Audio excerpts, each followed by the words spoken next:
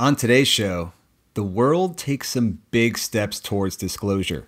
Things are heating up in Washington with an incredible amount of new UFO legislation being proposed from both the House and the Senate. Congressman Robert Garcia has put forth 3 separate pieces of legislation, including UAP reporting for civilian pilots, greater access for AARO into covert intel, as well as adding back in provisions that were blocked from last year's Schumer round's UAP Disclosure Act. And we're going to dig into how those two might differ. Meanwhile, Senate Intel is introducing several new provisions in the Intelligence Authorization Act, including an accountability office to look into exactly what AARO has been doing, massively increased whistleblower protections, restoring congressional oversight of both controlled special access programs, and a whole lot more. And if that wasn't enough, lawmakers in both the UK and Japan are finally coming to the table, with Japan looking to establish an organization to investigate UFOs, and the Department for Science and Innovation and Technology in the UK researching how it will announce the finding of alien life to the public. Yeah, but we're not done, because Congressman Tim Burchett told Matt Laszlo of Askapol that the next hearing will indeed have first-hand witnesses from David Grusch's investigation. Are you getting excited? I'm getting excited. Let's go! There's footage and records of objects in the skies that we don't know exactly what they are. Intelligence representative at a high level from the US government is saying publicly, we are not alone.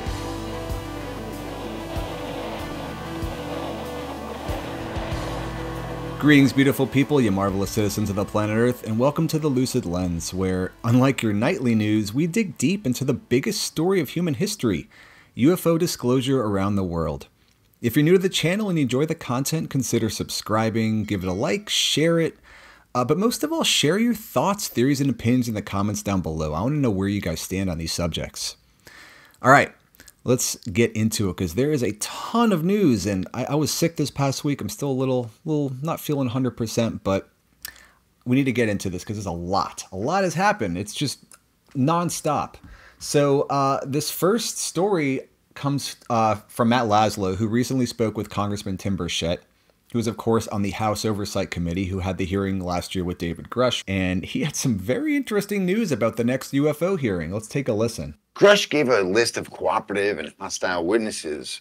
What have they done with this list? Are you planning to subpoena any of them? I know you guys don't technically have subpoena power yet, but Well, the committee does. The committee can, and the oversight committee, yeah, and that'll be part of the next hearing. Some of those folks. Yep, that'll be part of the next hearing. Some of those folks. Again, I'm afraid to give out too many names because just you know what happened the last time. We had like 12 people that were coming in. We ended up with 3. The 3 were dynamite. Don't get me wrong, but yeah, we could have.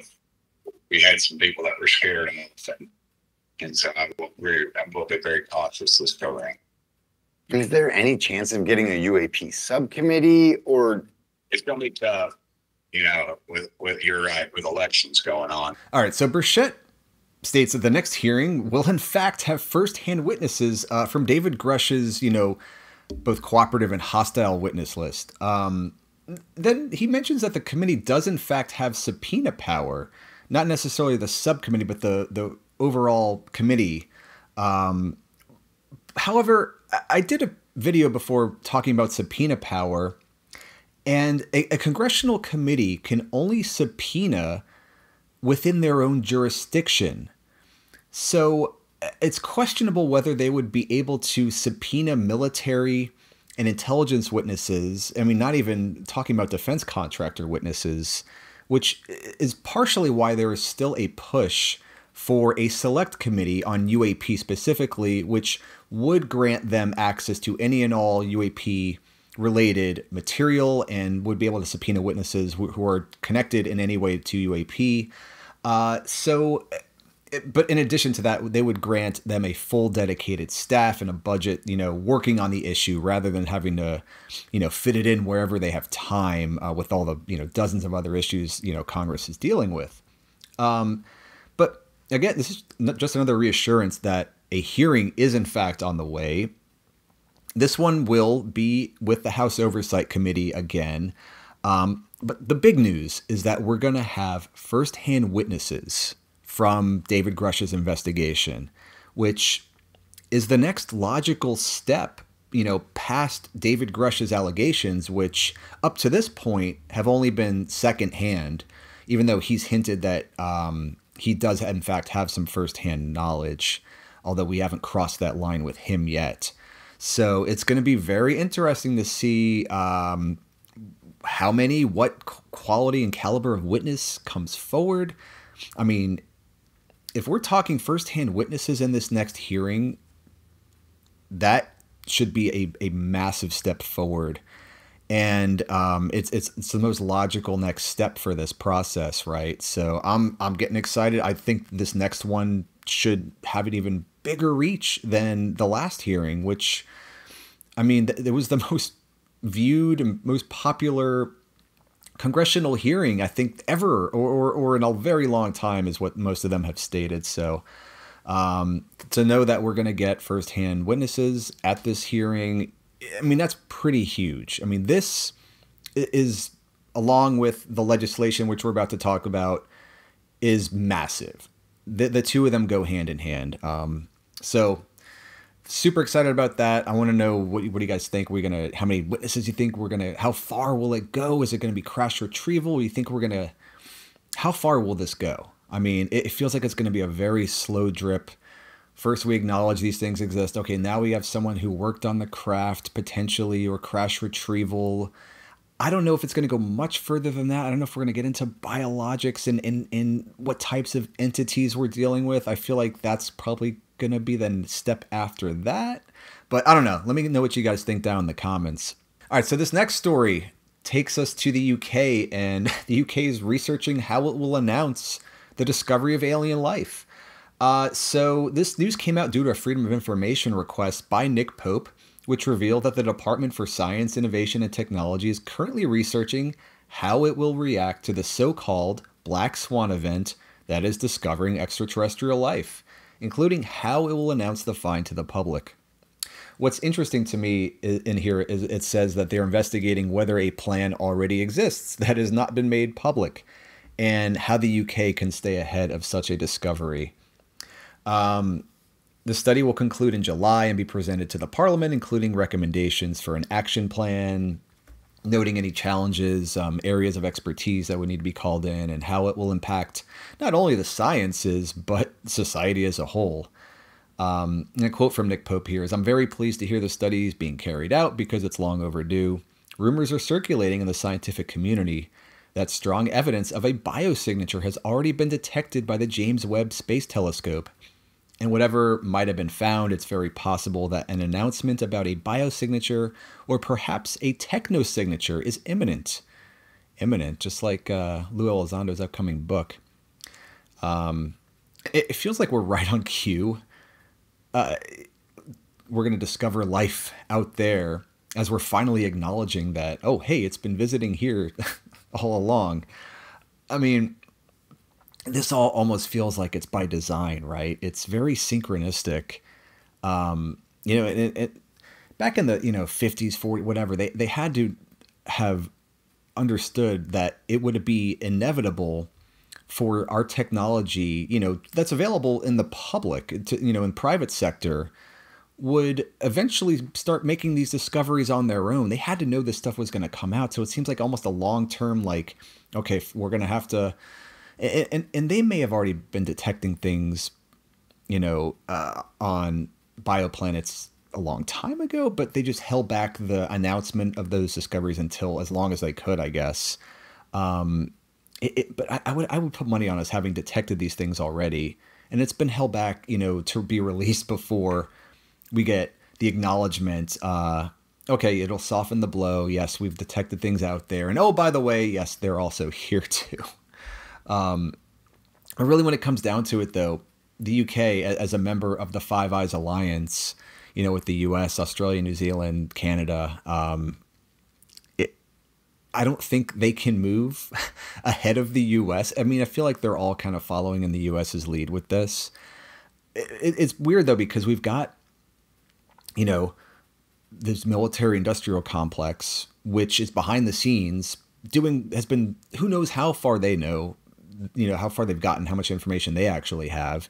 And they've potentially been coordinating behind the scenes with each other. But it's like, but the forward, the public facing elected officials in these governments are all like waking up and like, oh shit, we need to start investigating this stuff. And it's like eventually they're going to get to a point where they're going to have to be like, okay, here's what we know. We could share this. I mean, that's kind of what the whole disclosure plan is about. It's getting this information out so we can bring it to the public. But, it's like they're making all these plans and it's like, well, actually, we've already got a plan. Here it is. Like, but what do you guys think? I mean, and it's going to be the same for the next story going to Japan. It's like, how far ahead of the U.S.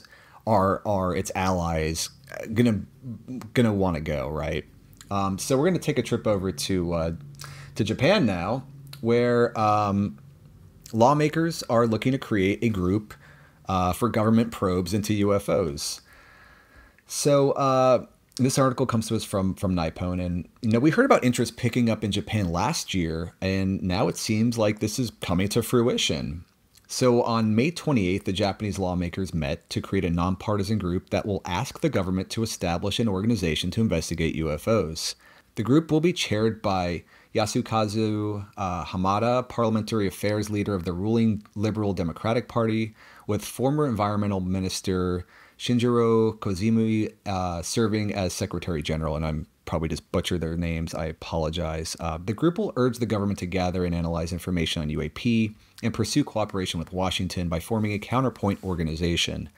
So again, we have another ally taking up the cause. And this essentially was the U.S. a few years ago with members of Congress, pursuing the creation of an office that to study UAP, which eventually, turned into AARO, which each iteration went further and further under the DOD, which, as we'll get into, legislation is being proposed to correct that. So hopefully Japan will not place their office under the jurisdiction of the military, although when it comes down to it, like I said, Japan and the U.S. are likely already collaborating on this behind the scenes with regards to UAP through their special access programs. So it's another story of the elected officials catching wind of the reality of the situation and trying to get better awareness. And, they're just playing catch up at this point. So we'll have to see how this pans out. But again, like the UK, I imagine they will be following the US's lead either way. All right. Now, let's go over to the Senate and see what they have been doing, because there's a lot of information coming out from the Senate side now. And Congress has really kind of hit the pedal to the metal with a flurry of new legislation being proposed from both the House and Senate. Last month, we saw Tim Burchett introduce the UAP Disclosure Act, or UAP Transparency Act, which he's not very confident in. Remember, that was a very short 2-page piece of legislation. But now we have the Senate Intelligence Committee passing the fiscal year 25 Intelligence Authorization Act, which will eventually get rolled into the NDAA like it typically does. And it'll have to go through reconciliation with Senate Armed Services and then with the greater Congress. But so we also have that, but as well as Congressman Garcia proposing 3 separate pieces of legislation from the House. But let's take a look first at what the Senate has included in the Intelligence Authorization Act, because this is massive. This is really big. So we have Senators Mike Rounds, Mark Warner, and Ron Wyden, each having some information from on each of their pages on their websites. The full act actually is out now, but I just want to kind of hone in on some of these specific areas. So on Mike Round's page, he calls out providing for increased counterintelligence oversight at the Department of Energy by making the head of Energy's counterintelligence a Senate-confirmed post with a 6-year term. Department of Energy, if anyone's been paying attention, they've kind of been at the center of this since the Atomic Energy Act. But also increased UAP transparency on related government programs by requiring further reporting of all activity involving UAPs, protected under special or restricted access to appropriate congressional committees. So the increased oversight gained by a Senate-confirmed post as the Department of Energy's head of counterintelligence, that's a very interesting, and it's quite telling. They've definitely been paying attention, maybe watching some Jesse Michaels documentaries. But and it's long been suspected the DOE's hand in hiding UFO information, since the Atomic Energy Act. And it's now calling out special and restricted access programs involved with UAP to come back under congressional oversight.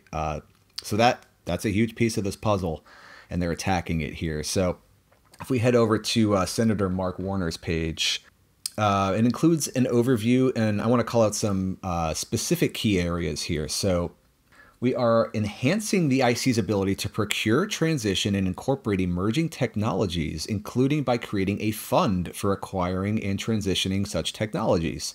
Now, this doesn't necessarily speak to what type of technologies. Maybe it's not UAP specific, but I just thought it was interesting to call out because it could enhance cooperation and visibility into these types of technologies. So there could be issues with transitioning between private and public, and this could perhaps be meant to address that. So I thought it was interesting to include. I wanted to call it out.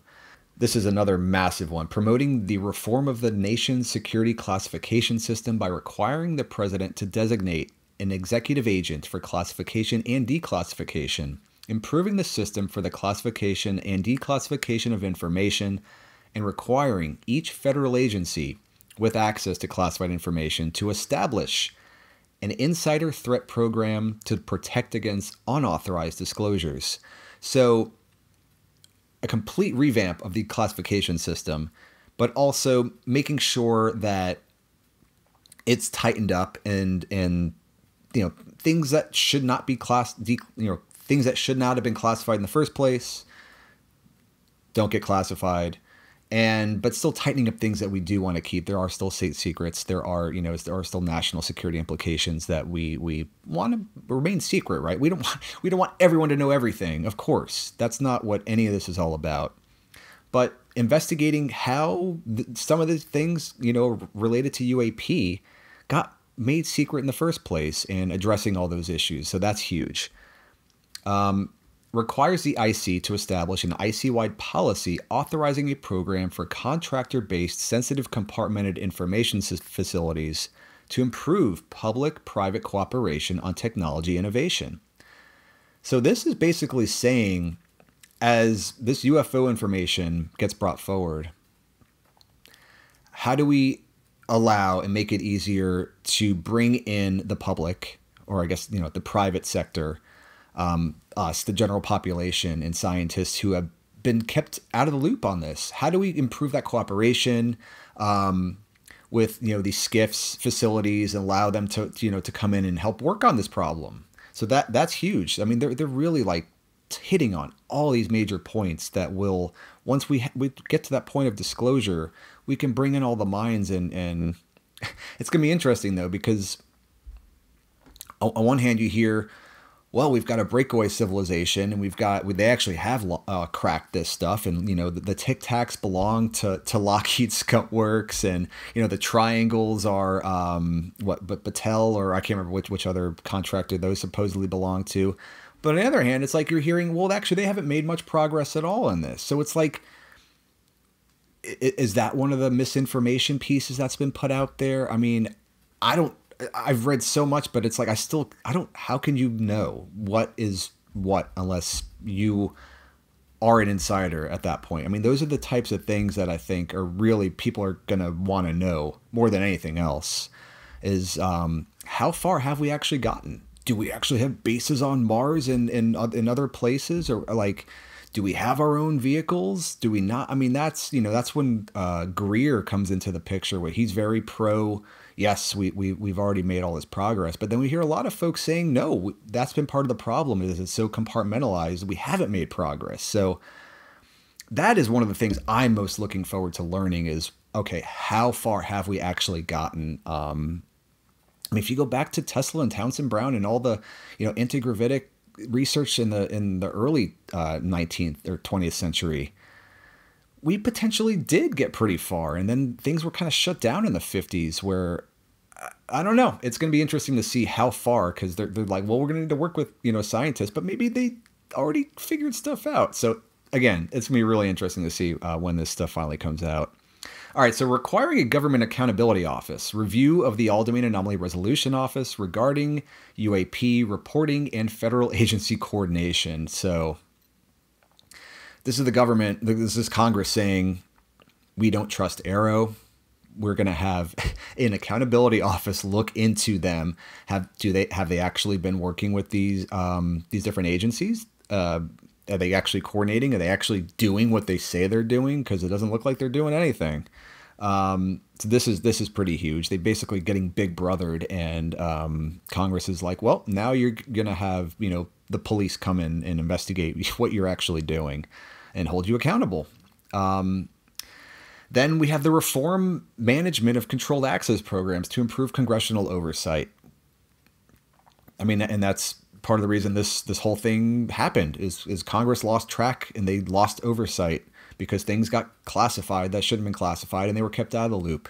So this all addresses everything. But this specific thing doesn't mention special access programs, which are in fact more highly restrictive and sensitive than controlled access programs. However, Rounds on his page did specifically call out SAPs.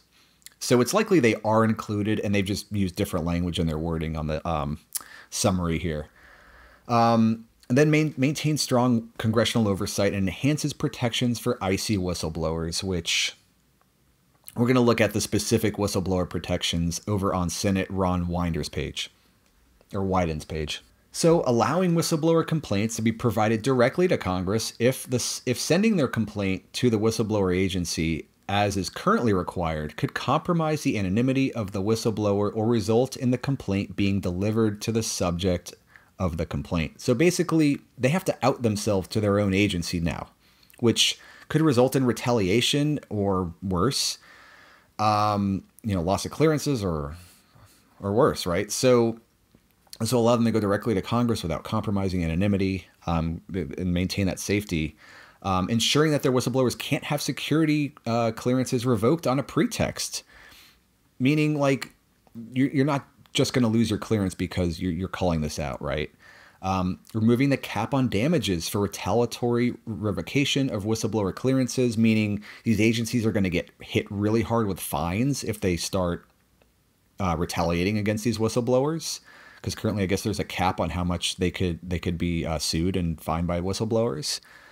Prohibiting as acts of reprisal public disclosure of whistleblowers' identities, as well as orders to undertake psychological examinations, which, again, is another deterrent for whistleblowers not to come forward. These reprisals, their identities being let out there, and then forcing them to take psychological examinations. And then ensuring that former intelligence community employees can still submit whistleblower complaints. So they would still have their clearances. They'd be able to, even if they're out of service, they would still be able to come directly to Congress without compromising their anonymity, their clearance, and they would bring this information. And hopefully all of this, I mean, this is incredible. The goal is to make it safe for them to, blow the whistle without losing their jobs, their clearances, or their lives, and hopefully remain anonymous. Anonymity. I can talk, if they so wish, right? They don't want to put themselves on blast. If they want to discreetly, come to Congress, this will allow them to do so. This is crazy. All this together is going to reform the classification system, restore congressional oversight of special and controlled access programs, enhance the IC's ability to work with private sector on technology innovation once the UFO goodies are made available, assuming they need to, a review of the AARO office, and enhanced whistleblower protections. I mean, this is all huge, guys. Like, they're literally tearing down the walls that have been built around this over the last 80 years. Now, if that wasn't enough, we've got 3 more pieces of legislation from Congressman Garcia. So Congressman Garcia is putting forward these 3 pieces here. And so his first amendment creates a UAP reporting mechanism for civilian pilots. Now, this is working with Ryan Graves' organization, the Americans for Safe Aerospace. I believe he announced this earlier in the year. It's the Americans for Safe Aerospace Act, which will provide, a direct mechanism for pilots, civilian pilots, to report UAP incidents, which is huge. We'll drop the stigma, allow this to be freely reported. so we can get a better idea of how widespread this issue is, although we know it's pretty widespread. So the Second Amendment includes UAP disclosure provisions from last year that were blocked, including the UAP Records Review Board. His Third Amendment ensures that AARO has access to covert intel for investigations. This comes back to AARO being in the DOD, saying that they've got access to everything. Kirkpatrick says, oh yeah, we're able to see everything. We're able to get to everybody and blah, blah, blah. But we know he's either lying about that, they don't have access, or they do, and they're withholding it. So this is just to be like, look, we're going to make sure they've got full Title 50 clearance and whatever, legislation needs to be put together to make sure that they actually do have the adequate clearance and access into whatever they need to investigate. So that'll hopefully take away that excuse. So we'll see where that goes. But all right, so this is the big one. How does Garcia's, Schumer rounds, the UAP Disclosure Act 2.0 stack up to the original proposal? I've read through all 47 pages of the new legislation. I've gone back to the original Schumer rounds amendment, read through it again. Okay, so included again are very important new and updated definitions, and I did a video on this a few weeks ago, for terms such as UAP. Remember, the current definition for UAP is garbage. This one more clearly defines what it actually is. Close observer, non-human intelligence, prosaic attribution, technologies of unknown origin, and temporarily non-attributed objects, among another 15 or so definitions. All these definitions are identical to the ones originally proposed, and also included is and identical to the original version is the eminent domain section. So nothing was changed there, which is interesting because I know that was one of the sticking points that was pushed up against. However, there are actually some differences when you dig into everything. So let me go through those really quick for you guys. So missing is the mandatory conflicts of interest review for the board members. Now, this stood out to me because while they still have the same qualifications, everything else is identical. They can't be, they're not government officials. They can't be connected in any way to any UAP legacy programs. However, there was a mandatory conflict of interest review with the ethics board, an ethics committee in the government. And that is no longer included in the new version, which I found kind of suspect. The timelines are identical as far as appointing, approving, voting in, everything. The timeline is identical, but they removed the step of this conflict of interest review, which I thought was worth calling out because it seemed kind of suspect to me. Now, how board members are voted in this updated version is a little bit different as well. So in the old version, nominations will be referred to the Committee on Homeland Security and Governmental Affairs of the Senate for consideration. The new proposal goes into much more detail with specific timelines on how quickly the Senate must vote on nominations. So it seems to close some potential loopholes with no declared timeline from the original. The new version also includes wording indicating the House and Senate can choose alternate committees of jurisdiction for both voting in and removing board members. I guess this is to say if maybe one of these committees potentially is compromised, or if they find that there was a more appropriate committee to oversee this. So they leave that option open for them. The original version included provisions that would grant security clearance equal to that of the board, including relevant presidential and department or agency special access and compartmental access programs. This will be granted to the chairman and ranking members of the Committee on Homeland Security and Governmental Affairs of the Senate and Committee of Oversight and Accountability of the House, as well as the staff of such committees. The new version does not grant this security clearance to these committees, but we'll get into why in a second. So there's another difference with the executive director of the UAP board. In the original bill, there was again a mandatory conflict of interest review, which is again missing from Garcia's version. I I don't understand why that would be removed when they still have the same qualifications across the board everywhere else. Staff of the review board in the new version does not seem to need consultation with the director of Office of Government Ethics to be determined if there's any conflict of interest either. So the board, the director, the staff, because they will have a supporting staff, none of these folks seem to need to go through this additional background check to see if there's any conflict of interest, which I don't know if I like that. Maybe I'm missing something. I don't think I am. I read through the whole thing, and there's nothing that compensates for this. The timelines are still the same thing. Everything else is word for word like the original, except they no longer have to go through this government review. So highly suspect. So yeah, keep an eye on that. All right, now we get to the controlled disclosure campaign. So all records sent to the National Archives should be presumed made public unless the agency that provides the records and the review board believe there's a reason to be held back. These are the things that become part of the controlled disclosure campaign. Everything else should just be immediately made public unless they determine it needs to be held back and put into the controlled disclosure campaign, the new one. I think we're kind of already in one, but I digress. So previously, this campaign, the plan for the campaign, was to be shared with the president, the National Archives archivist, and the relevant congressional committees and their staff as a whole. But in the new version, the plan only gets shared with the president and the archivist, which I found very interesting. But we're not done. So the board is still the Records Review Board. They are still required to report activities and fully brief, at minimum, the president, archivist, leadership of Congress, chairs, and ranking members of the appropriate committees on any records subject to review, which are any records that would be part of the controlled disclosure campaign. These reports are to come every year or more frequently as warranted when new information is presented.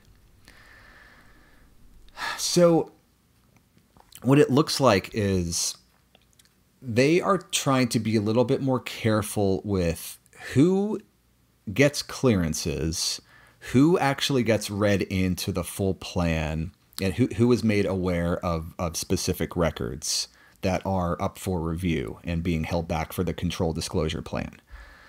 But that doesn't mean that because leadership in Congress is still being read in, and leadership is basically the Gang of Eight, the president, of course, the archivist in the National Archives, as well as the ranking members and heads of these committees.